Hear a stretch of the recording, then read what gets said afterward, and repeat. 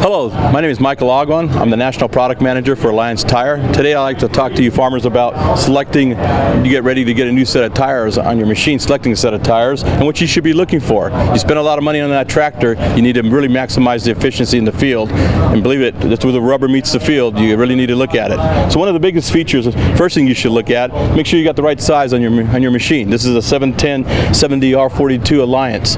Big boy tire, goes on four-wheel drive Steigers and the 9R series John Deere's. Next thing you really should look at, make sure you get the right load index. You want a high-speed load index. Yes, you're not going to drive this machine at 40 miles an hour, but the advantage it gives you with a high load index tire is that in the field you get a lot more load capacity, and since you're not going to use all that load capacity, you can drive down your air pressures. Driving down your air pressures will give you a bigger footprint that leads to traction, fuel economy, and reduces soil compaction in the field. Another feature you want to look for a good quality tire in the field from manufacturers is how much that tread comes out to the sidewall.